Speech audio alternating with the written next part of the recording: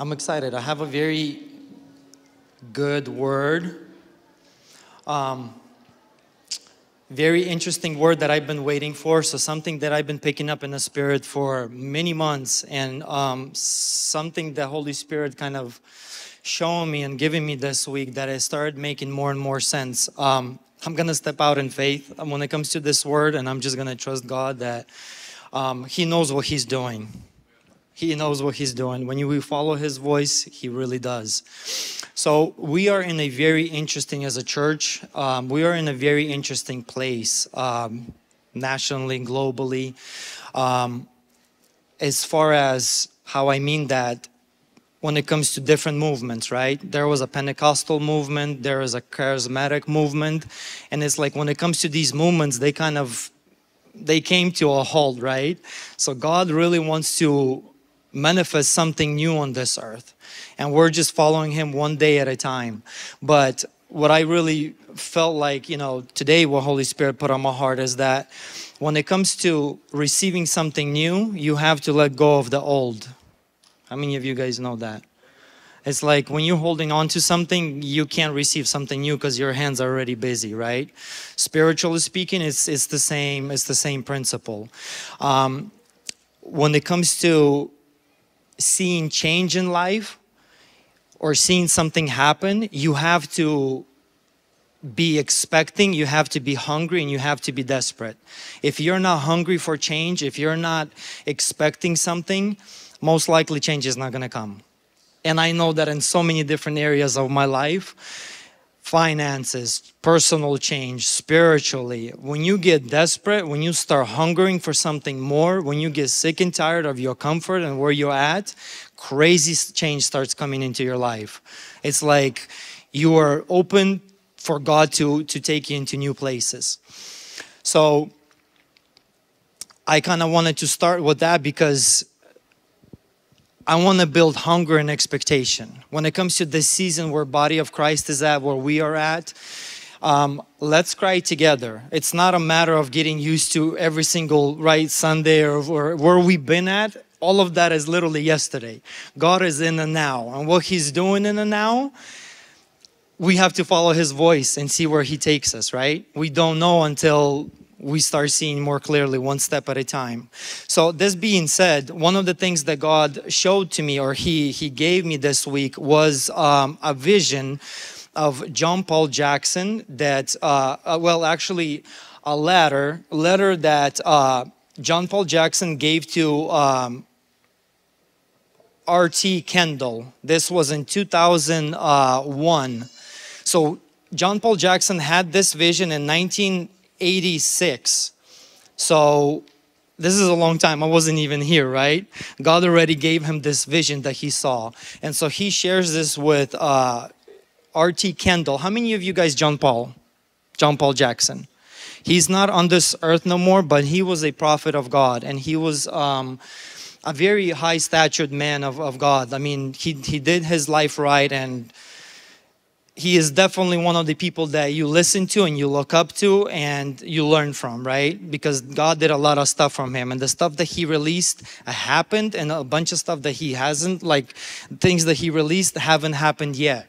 So that being said, I really, I want to get into this letter right now and read this letter that he gave to R.T. Kendall. R.T. Kendall is another man of God.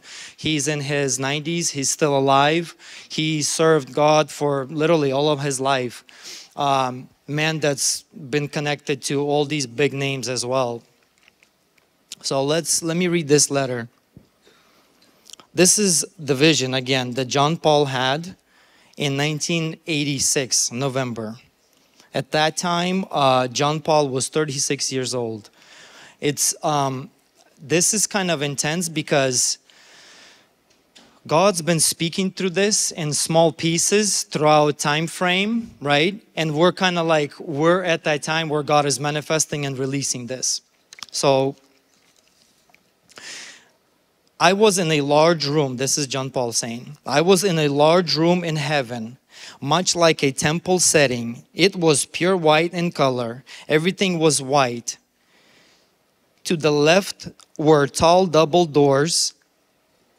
each about 20 feet tall, totaling in 20 feet width. So the total opening was 20 by 20. So 20 by 20 feet, pretty big. To my right were 4 rows in white stone, like bleachers or rows of seats. So kind of like seating. I heard the doors open and watched a line of men begin to walk into the room, crossing in front of me towards the 4 rows of white stone.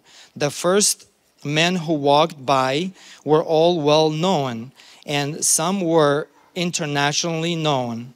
So pretty much these were leaders, either national, small time, or bigger time. However, not all well-known preachers were there, but all who were there in front of the line were. Okay, his language is a little bit different here. I did not know the men who came later in the line. The line was led by a well-known pastor who led the men and filled the 3rd row. So pretty much it started with 3rd, 1st, and 2nd row. These people were walking in, they were filling these rows. Next to the highest row, so 4th row was considered the highest row. Once that row was filled, the men began to fill the 2nd row and then the 1st. All those who stood as if standing for something to happen. So they were expecting, they were hungry. The men in the 3rd row were so proud to be there standing above the others. That's pride. There was one well-known pastor evangelist on the 3rd row he doesn't mention or disclose any names in this vision, which is good. 3rd row, who was to the left of the center, was juggling to take the center position. So he wanted attention. I was wondering why no one was standing on the top, the 4th row, which was empty. So literally 3rd, 1st, and 2nd rows were completely filled with these leaders, these pastors. A tall, fiery, white-haired messenger with pierced green-blue eyes walked in, and he suddenly appeared on the high podium, so stage. As he was translated there, whatever that looks like, he got on a platform. It was the highest thing in the room, and the fiery messenger stood looking down at the rows of men. He opened the Bible and said with a commanding voice, "Gentlemen, I have a word for you and the body of Christ from the throne room of God concerning the next great move of God on earth. The key to this move of God is found in the Bible, in the book of Romans, and in particular, Romans chapter 4. He said this word is contained within the whole of the scripture, but it is unseen truth. It's like it's there, but people don't have the eyes to see it. The key is unseen due to the current doctrines of the church. This truth is so hard to embrace and contain that it is not even considered by most." He went on to say, this truth will mark the church in the coming move of God, and it will separate and distinguish the coming church from the present church. He then began to unveil the truth for what seemed to be a long period of time, but I did not remember what he said about those things. As I returned, it was removed from my memory. This is very unique what John Paul says. So when he saw this vision, he doesn't fully remember all the details of what it looked like. But as I was not the one to proclaim the fullness of it, it's like God showed me the steps of it, but not the details were revealed to him, as if to give the church direction, but he wasn't going to be a part of this move and everything that's taking place. This is coming from John Paul. The messenger then looked around and said, so the guy on the stage looked around and said, "Once again, this message is from the throne room of God concerning the next great move of God on the earth. The secret to the move of God is found in the book of Romans, and Romans chapter 4 in particular. But you men on the third row have already violated chapter 4, the chapter 4 principles. None of the ministers will grow, many will languish, and some of you will die without fulfilling your purpose. However, you men on the second row and first row, you will not violate chapter 4 principles. In a day you think not. So God is giving them grace. In a day you think, at the very least, anyways, again, verbal is a little bit in some areas hard over here. The Lord will suddenly catapult you over those who currently lord over ministries. So He will pretty much accelerate. In other words, He will accelerate you to the fourth row, where no one has stood since the early church. So by early church, it talks about the book of Acts, how church was established.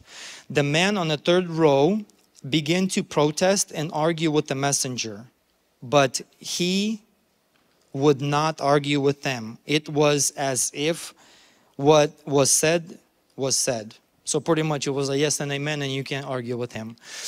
This was the end of the vision.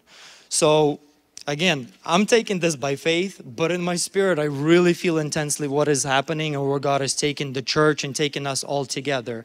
All the details, I do not know what it looks like, but God is giving us clear instruction. If you guys know the book of Romans, it is a powerful book. And even like as I was thinking about Romans 4, prepping for all of this, as I was feeling, God is taking us to the beginning, right? To the basics of Christianity and what we as Christians, we need to stand on. So Romans chapter 4, I just kind of want to recap what this chapter is about. Pretty much this chapter is about faith over works, right? In achieving righteousness. Believe in the promise of God regardless of the visible circumstances. It is in this faith that you are credited righteousness. Follow in the footsteps of Abraham. Like when it comes to Paul, he talks a lot about Abraham and giving him an example in chapter 4. So firmly trusting in the power of God. So pretty much it is very simple. I feel like a lot of people kind of know this, but your salvation is not done by works. It is strictly by faith. So when God releases promises over you, He wants you to hold on to them like Abraham did, right? Abraham, I don't want to jump ahead, but Abraham believed. No matter what, he believed till the end of this day. You know, even when God came with a promise, Abraham was already laughing. I'm like, really? I'm going to have a kid at 99?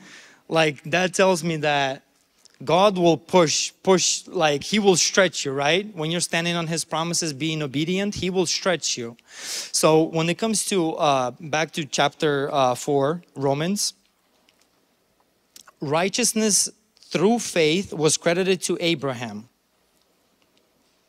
before he was circumcised.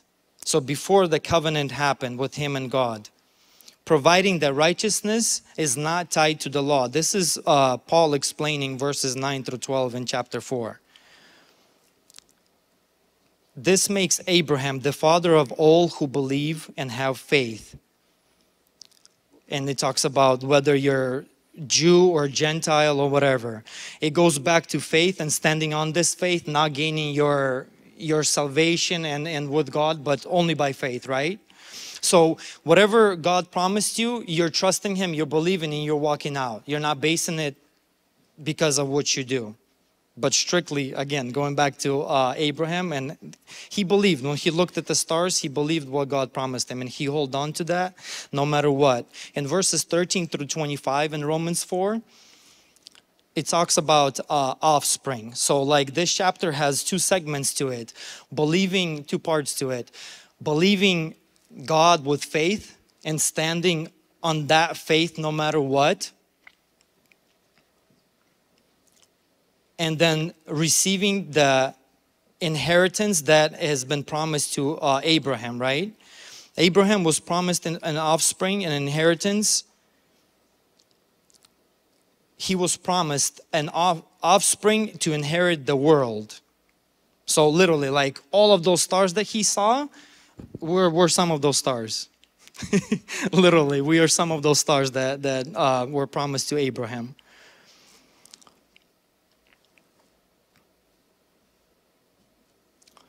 So when it comes to this is a very huge topic to get into. As far as the book of Romans, chapter 4, I wanted to kind of jump into this, the vision that John Paul had, kind of go over a little bit of chapter 4. It talks about justification, right? Justification is trusted to us to keep our life pure, to walk in righteousness, to really try our best as Christians to be on the right path, right? Salvation is gifted by Holy Spirit. When it comes to sanctification, is our responsibility. Our responsibility to learn, to walk in integrity, godliness, righteousness, purity, all of the standards of heaven. By that, honoring God.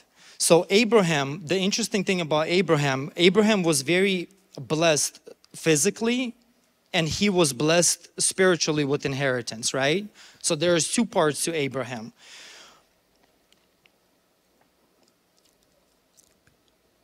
His whole life. So let me maybe take a step back. A lot of people, they know the Bible, but a lot of things that I encounter when I talk to people, they don't walk in faith. They just go with the flow of life, right? Whatever is coming at them, they're like more on the traditional side. They don't live in the now and in the moment, being like sensitive to Holy Spirit and following His voice. So the thing that I want to highlight from Abraham is really like he was in a moment, he lived in faith, like he believed with all of his heart God's promised, and he walked that out. When it comes to our hearts, I had a sermon a little bit earlier. Our hearts, whatever we have in our hearts, that's the kind of fruit we're going to get from life, right? So whatever is hidden, that's what's going to be exposed, and that's what's going to be put on top. So when it comes to this season and this place that God is taking us right now, God wants us to walk with Him in faith, being hungry, expecting, and being sensitive to what He's doing. Because when it comes to the world, society, culture, like it is getting dark out there, and it is getting rough in some spots where people get attacked left and right, not even knowing what's happening. God He's really removing the gray, and He's bringing His church into the light. He wants His kid to live in the light. Either you're for it or you're not. So that being said, if you guys know the concept, I think Andre had a sermon a few weeks back when it comes to the light and darkness. When light penetrates or the light hits the darkness, there's always going to be uncomfort happening, right? If you guys ever experienced that, like at work, all of a sudden people start manifesting and hating on you and cussing you out, and you don't know what happened. That's called light that is in you, and Jesus and Holy Spirit that's on you, coming into the darkness. The people themselves, they don't even know what's happening. Like nowadays, I hear this countless of times that families that are not with God, all of a sudden you're their enemy for no reason, and people don't know why they hate you. Same with work. I had a client, as I believe I mentioned this a few weeks back, I had an issue at work. Person is manifesting after their emotions calm down and everything. They just felt horrible. They didn't know what was happening. They just started literally manifesting without reason, without any logical explanation. So there is more and more of that stuff happening, and God is building us. God is building us to be strong as Christians, to stand our position as children of light. And He doesn't want us to back away for whatever it looks like, whatever the circumstance. This is the time that we're in right now.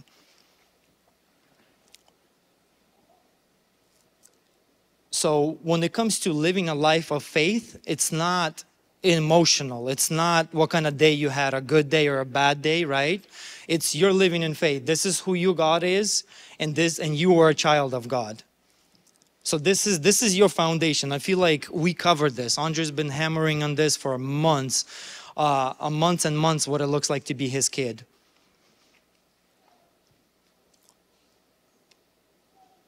I really feel like when it comes to this prophetic word that was released by John Paul, because throughout history, a lot of big name people, they've been saying the same thing about this new wave and this new pouring out of God's glory, or whatever you want to call it, that you can call it in different names. All of them been saying the same thing, and it's pretty much what that means is that God is going to be pouring out. You know how the Bible talks about the best wine is saved for last? So that's really what God is doing. He's preparing us as children to be His hosts of glory and power. Because in the first church, when Paul walked the streets, he said, like, what's the worst? What's the word? I believe it's in, 1 Thessalonians 1-5. Paul said, not only by word that I bring the demonstration of kingdom, but I also brought it by power. Where church is at right now, we're not in a good place. Let's put it like that. Something has to change, and church has to go back to the days of Acts to carry the power and authority that they walked in order to truly demonstrate Jesus and demonstrate the kingdom of heaven, what it looks like. But in order for that to happen, Jesus got to prepare His vessels. Sons and daughters that are able to withstand His presence and His glory. It looks individually and corporately. So really, when it comes to Abraham, he was a father. He was literally, he is our father of faith, right? So when it comes to him, because of him, and we believe in the same God, and we stand on the same position of him, that means we have the inheritance that is on his life. The inheritance, how many of you guys have ever thought about inheritance or what it looks like? Okay. Not a lot, because actually few people, like a lot of people that I talk to, very few people understand what inheritance is. Maybe I'll go into it some other day, but inheritance is pretty much a family, right? It gets passed down from a bloodline, wealth or wisdom or whatever, it gets passed down to you. So spiritually, being and following the bloodline, we have inheritance in Jesus, and we have inheritance like in Abraham. This inheritance is literally, the example is this. Abraham, he receives his promise from God. He's 80 years old. He's 80 years old is when God tells him that he's going to have a kid, and through that kid, he's going to receive the blessing, right? So Abraham takes that promise. He holds it in his heart for 19 years until he was 99. Nothing was happening. And in that time, he actually tried doing it on his own. His wife set him up to have an Ishmael. That was a little carnal baby right there. But nevertheless, you know, the promise and God's will still stands. At 99, God comes to him and he says that you're going to be pregnant. He was like, him and his wife left. He was like, really? How can we even be bearing at this age? It's unreal. But nevertheless, they get a baby, right? They get a baby, and God's promise is hidden in that seed. What I want to say by all of this is that when God gives you a promise, taking my life for example, when it comes to inheritance is only manifested through persistent faith and obedience to Him. So when you're a baby in Jesus, you need somebody. You need somebody to lead you, to guide you, to help you, right? But then as you keep on getting stronger and smarter and you can stand on your own feet, you have your own God and you have your own faith to believe in. The faith that I'm talking about that should be in your heart is the promise of God that is promised through Bible and to you personally, whatever God's promise has been released into your life. So hold on to that. persistent and obedience. And that takes time. For Abraham, that took 20 years. It took 20 years for him to step into that true inheritance that God has prepared for him.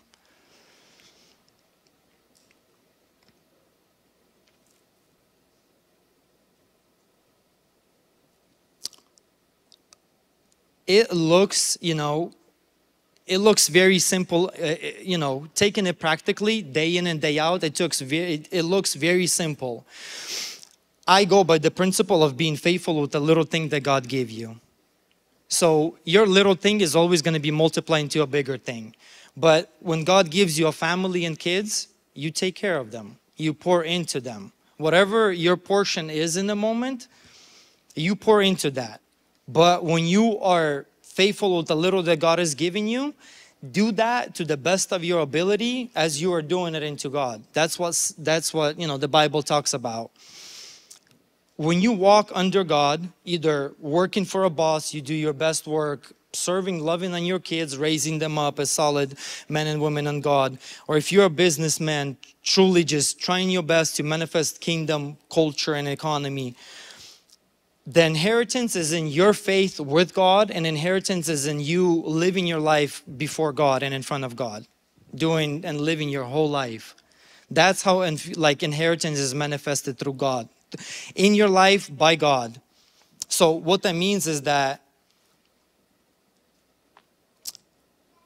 everybody is promised something. For everybody, it looks different.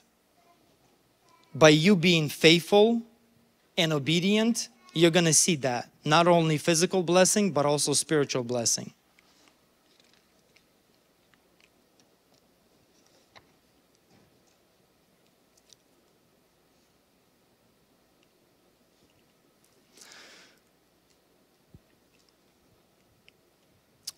Ephesians 1:11, I want to read this. Because we are united with Christ, we have received an inheritance from God, and for he chose us in advance, and he makes everything work out according to his plan. So being in this season corporately and being in this season, individually, God has a plan for all of it.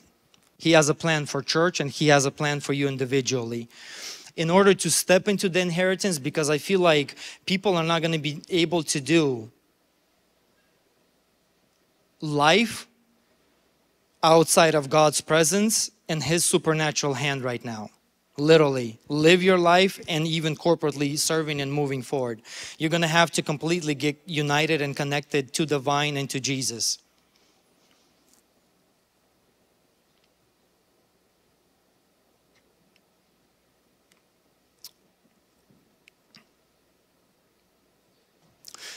A lot of people, what I noticed, this is a sad kind of story, a lot of people don't step into their full inheritance in Jesus and don't step into the full purpose and blessing of God because they give up too early. They abandon their positions as sons and daughters, and they kind of abort the growth and the process that God puts you in. The process is tough. God is gonna squeeze you and test you and try you until your heart is pure and completely yielded to him and is completely surrendered to him.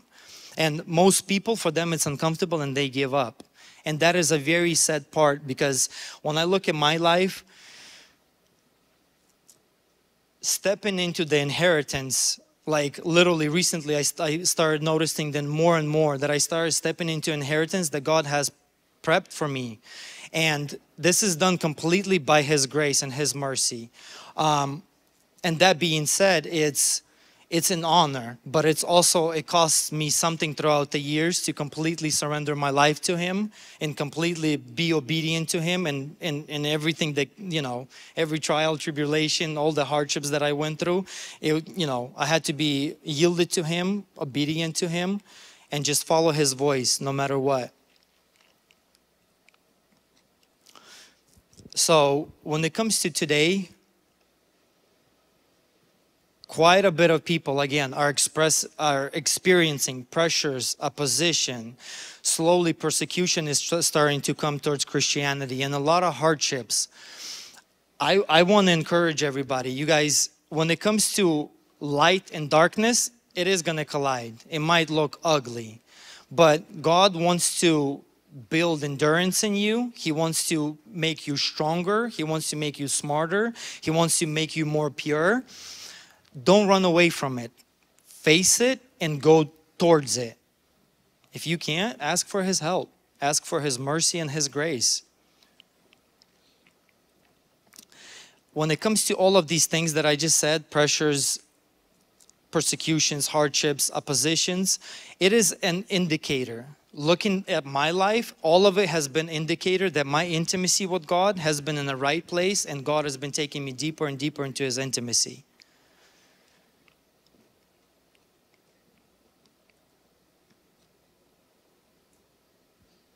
What God is doing right now is really working on our hearts, working on us as a body to pour in His power and authority. Literally, that's what I keep on seeing and feeling.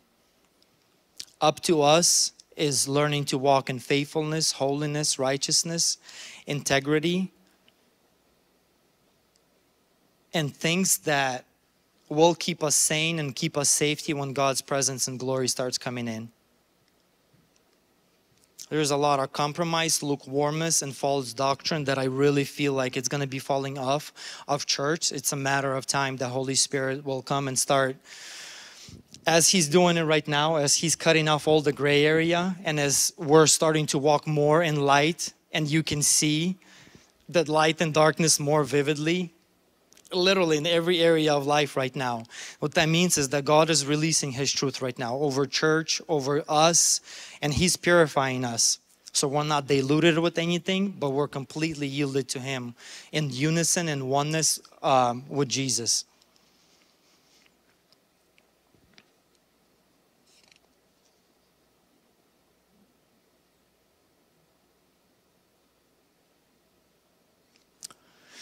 Without God in this season, it's unreal. So when it comes to Jesus' word, He said, one of the things when I was analyzing, when it comes to Jesus and walking on this earth, everything He said took shape and manifested, right? So His word carried power and authority. In order for us to walk in the same power and authority, we got to be yielded to Him as vessels. We got to walk His ways, and we got to speak His truth, and we really got to be on the same page.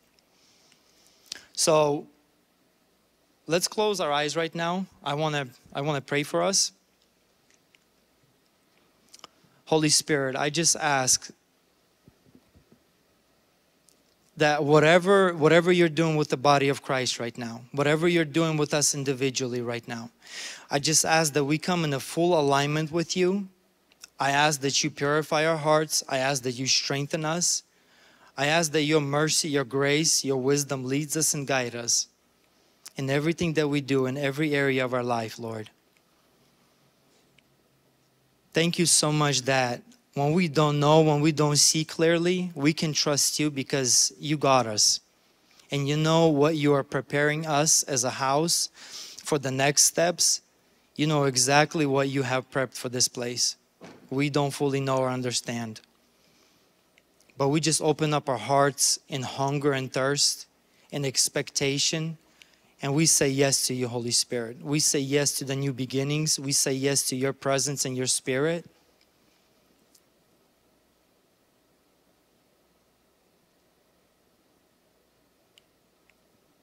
And we say yes to this new move that You're going to be releasing over Your body. We just ask that You find us worthy to truly be able to withstand what You're going to be pouring out.